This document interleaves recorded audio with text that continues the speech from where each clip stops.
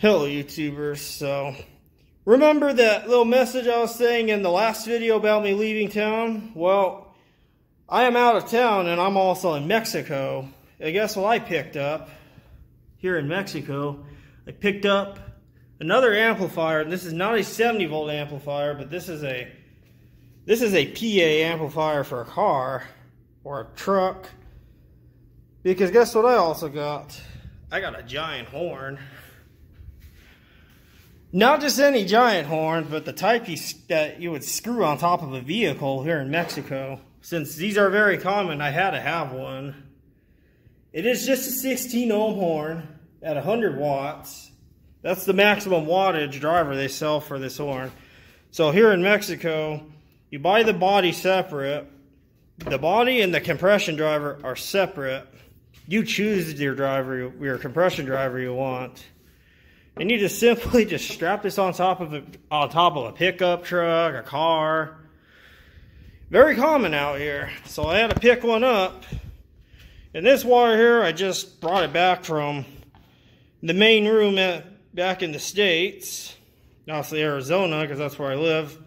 I just took these from my Quam speakers that I got from Metro Center, and I just hooked it to the back here. Now, unfortunately, I did not bring a 1/4 inch jack to 3.5, so I can't test it with music right now, but we'll test that back at when I arrive back from Mexico. And possibly testing it on the UTI-1. But we're just going to do it basic because everything is basic over here in Mexico. So this amp could also run, on 120 volts, and it can run on 12 volts, which is what these two connectors are here. You may confuse these and think that they're your audio outputs. No, these are your 12 volt inputs. So you can run this in a vehicle. And these are your speaker outputs. You got a fuse in the back for extra protection. There's a power cord. Don't mind all the mess over here because obviously this is undergoing renovations, so yeah. So I got a microphone here. Just basic, cheap microphone you get with a karaoke machine or something. 1/4 inch jack, it's on mic 1. Mic 1 is turned up. So I'm gonna set this phone somewhere so that way we can get a decent view of that horn. So, yeah. And this is a kind of mostly empty space, so it's going to echo, as you can hear. So, here we go. Pull over now. That's right, pull over. French fries. You want some free French fries, everyone? So, yeah. Pretty loud. Tell me, get your hot dogs on the corner. Get your hot dogs on the corner. So, yeah. And it could get louder, but I don't want to, turn it up loud because it will kind of clip a little bit. But, yeah. I know I have a cousin here that she came on a road trip, too, over here. And she likes playing with this, so everyone else in the house is having fun with this. So, yeah. Definitely bringing this back and hooking it to the main system. Maybe this might be a feature. Maybe we might use this this could feature in a New Year's video when New Year's rolls around. So maybe I might strap this to the light post in the front yard temporarily. Obviously for the New Year's video. And this will echo the neighborhood in conjunction with the APF 15T horn. So yeah. Except it's just going to be hooked to this amp. I might get a transformer for this though, so I can use it with the AA30PHD or the other amps I have back home. So it's 16 ohms, so I got to find a transformer that's 16 ohms and at least 30 watts. I would say 30 watts. I don't need the 100 watts because obviously it's pretty loud the way how it is. And don't forget, this is a 30 watt amp, so it's pretty loud. In fact, I could probably hook it up. I'm pretty sure I could hook it up to that Radio Shack amp at the house, and I think a TOA amp Wait, no, I don't know about a TOA. That's right, because I don't think they don't use... I think they only have 4 ohms in the back, so yeah. So I'll see you guys back when I arrive home to test this with the UTI one and music and whatnot, so stay tuned.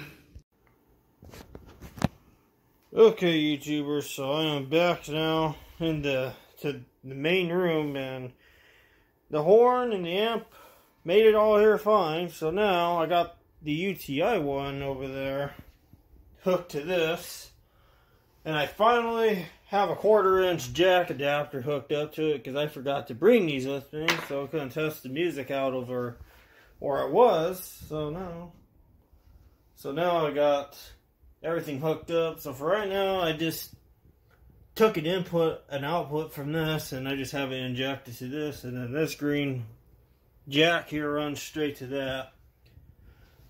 I have to leave the microphone very low because obviously that's a very sensitive output and input. So it also is meant for standard microphones, not balanced type of inputs. So I have to leave it low. So I do have this, our good old at&t hooked up here. The reason I don't have the Rowland hooked up is because for some reason that Rowland phone does not like the override port. It just rings and it causes this to kind of glitch all crazy. So yeah, that's why. Got the driver put back on. So yeah. It's pretty loud and sensitive. And that's not even like turned up. It's barely turned up. Test check 1, 2, 3. See? Sounds good. Now let's test the music because I'm sure you guys are getting an idea what the voices sound like. So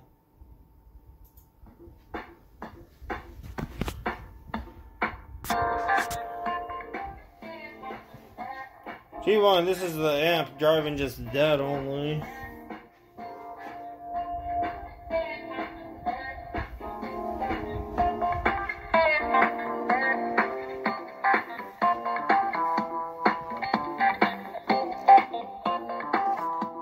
And of course our compression driver.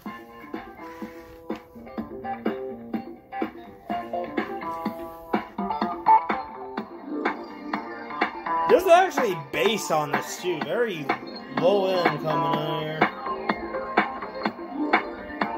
Yeah, sounds really good. Now I'm not sure where I'll put this thing, but it might feature in the New Year's video for 2022. I don't know if you can hear the beats coming. So yeah, so there you go, and then that's the other amp you just heard right there. But yeah, so I hope you guys enjoyed this video and my find that I brought back over, and you can tell by the dust here that it's been sitting in that store for a while. It's an electronics store, so yeah, stay tuned for more.